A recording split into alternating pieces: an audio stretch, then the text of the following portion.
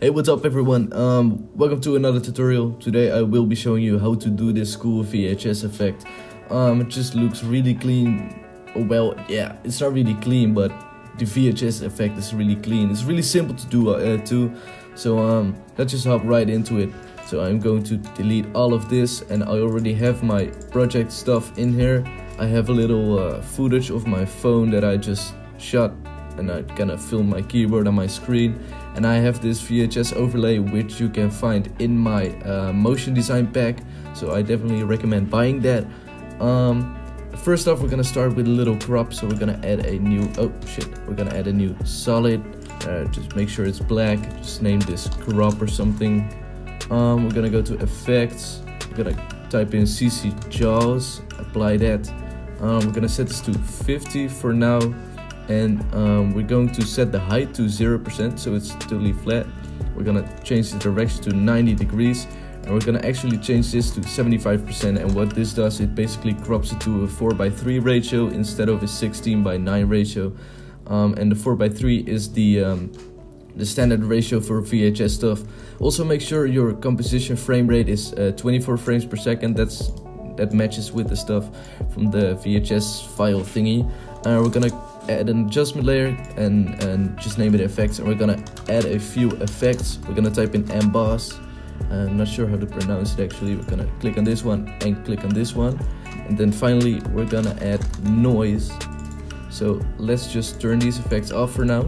And basically what we're gonna do is we're gonna put this to like let's do 85%. We're gonna set up the relief to like 4, contrast to like let's do 500 for now. Yeah, you can already see it's like the edges are a little bit more contrasted, a little more jagged. We're gonna do the same for color emboss. We're gonna just copy these settings for now.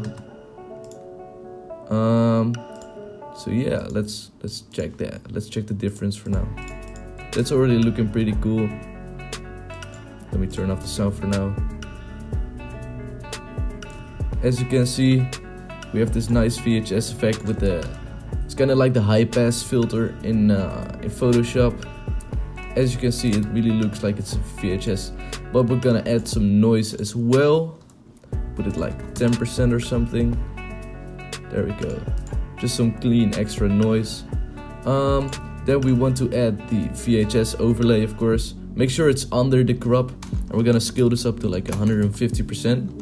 Oh wait, we're gonna scale this one up to 150% so it covers the entire screen. We're gonna set it to screen. I personally always like this little jagged edge here, so I'm going to duplicate the layer.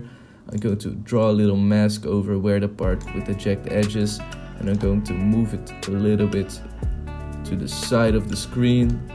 There we go, and we're gonna click on feather and just feather it 50 pixels so it doesn't do any weird stuff there.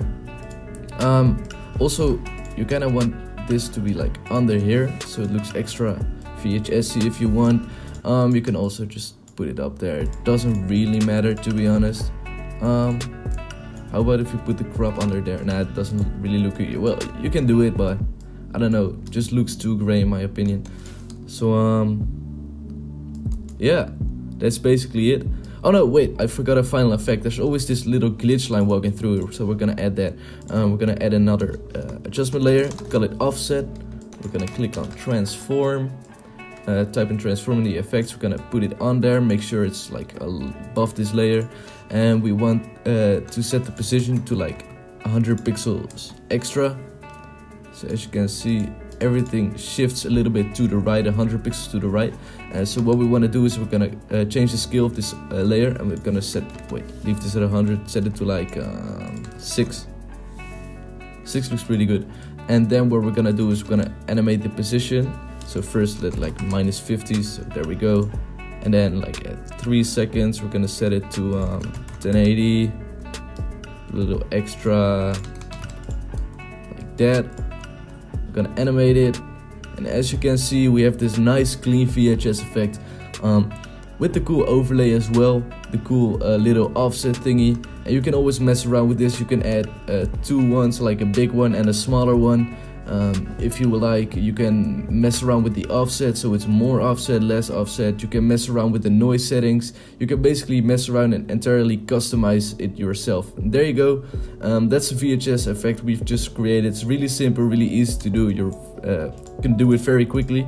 You can also just select all of these effects and go to animation, save animation preset. So every time you edit adjustment layer, click on the adjustment layer and click on apply, and you click on your VHS overlay. As you can see, if I delete all of this and I go to animation, apply animation, I have this little preset pack I'm working on, and I just click on the VHS overlay. It'll just automatically add all effects, and there you go. So you can do it even faster once you've done it once. So basically that's the tutorial. I hope you liked it.